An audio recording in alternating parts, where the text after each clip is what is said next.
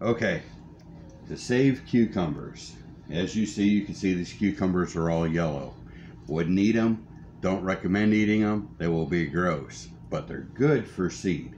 So what we're gonna do is, and I've already done it to three cucumbers, is take the cucumber, you take your knife, you run it in just long enough to score it, but not into the center. And you take the cucumber, you flip it over. You got to make sure they're yellow. If they're green, the seeds won't be any good. So you can see the score line here. You can obviously the score line there. Take the cucumber, 2 hands. You can either twist it, and this one's going to be tough, so I'm going to break it or break it. Cucumbers that are ready, if you break them with the seam, the seeds will stay in and divide into 3 parts like this. Just take a regular tablespoon and you scoop the seeds, pulp, and the attaching membrane all out into a bowl. Okay, because I'm going to do a short video, I'll do both sides, not a big deal. Take it, put that away, you're going to throw that away. Don't eat it. It will be sour and you will not like it. So you take it, scoop all the seeds, guts, everything out. Seeds are pretty big. Get it cleaned out pretty well. Then take your stuff, mash it up a little bit with your hands. Yeah, it's gross. Then you get a ladle. You go and you get yourself a ladle or something to put it into a jar with. Take it, ladle it.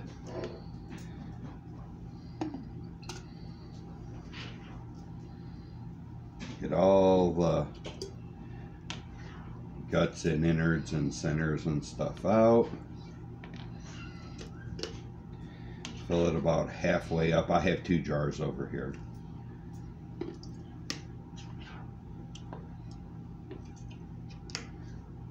That's about good.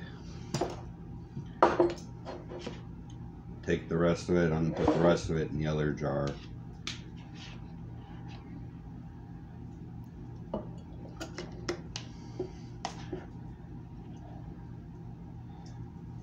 Yeah, I'm making a mess. By the way, my wife hates it when I do this because it makes a mess. These are straight 8s, so they should have been about 1/4 of that size and green to pick and eat. Since I'm going to use them for seed, to let them go to yellow and turn between half and fully yellow. As you can see, the ones on the table are between half and fully yellow. Now, you're going to mix, you're going to put regular tap water in there, about as much as you have seed mix, or the seed innards in it. So, up to here on this one, and up to probably the top of the letters on this one, and let it ferment for 1 to 3 days until it smells like slightly fermented cucumber salad. Take them out, get you a really fine sieve. By then all the goo that's around the seeds will broke down and most of the seeds will come out of the membrane where it was stuck. Take them, put them on a paper plate, on a paper towel, and let them dry. And when you're done, when they're dried, they take about a week to 15 days to dry. Take your seeds out, make sure they're separated and not stuck together, and store them in your freezer until next season. And that's how you do it.